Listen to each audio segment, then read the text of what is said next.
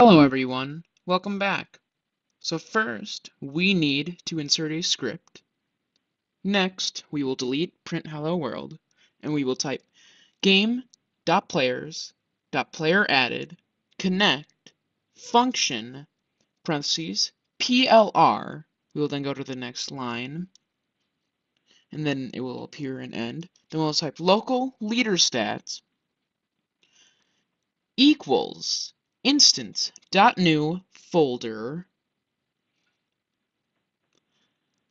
We will then go to the next line and it will say leader stats dot parent equals PLR. PLR is the player.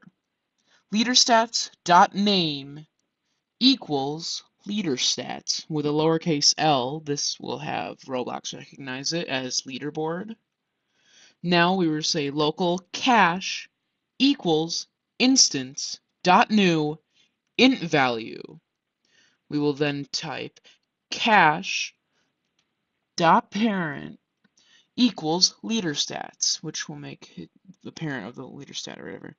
Cache.name equals, then we will have quotation marks, cache. You can name that to anything you want, interchangeable. We will then go to the next line and we will type cache.value equals 0. This is also interchangeable. So say you want your players to start with 500 cash, or you want them to start with 2 cash, then it'll appear in that way. Now we can go test. And as we load in, now you can see it works. We have our leader stats. Thanks for watching. Bye.